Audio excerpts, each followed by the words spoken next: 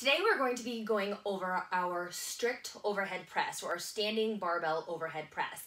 Now this movement, it's going to be challenging for a lot of us because a lot of us may not be able to press the barbell overhead just yet. So we'll talk about different options that you have. No matter whether you're using dumbbells, an easy bar, so those pre-weighted bars at the gym, or your barbell, certain alignment cues are still going to apply, and the basic fundamentals of the pose, of not the pose, but of the movement still apply.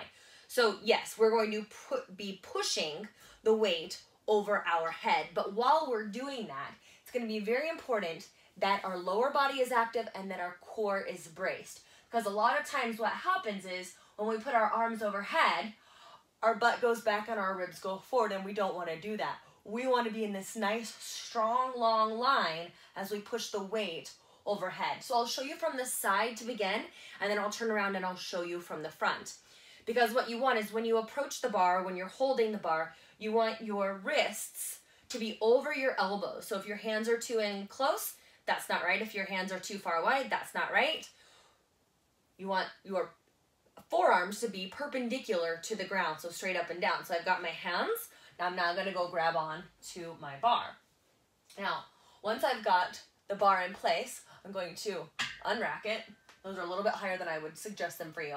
Notice what my tailbone is doing. My tailbone right now is pointing straight down. It's not pointing back. My tailbone is down and my ribs are in. So I'm braced through my core. Now I'm going to drive my feet into the ground, keep my glutes strong as I push this weight overhead, and my head pokes out at the top. So my ears are in line with my shoulders, my elbows are locked out at the top of the movement.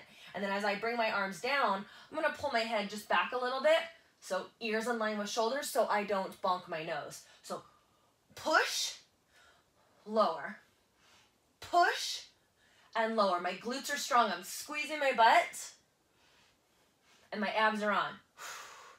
Inhale down, exhale up. So what's different about this strict press and a push press is I am not using any momentum to get this weight overhead. That's one of those things that makes this movement so challenging.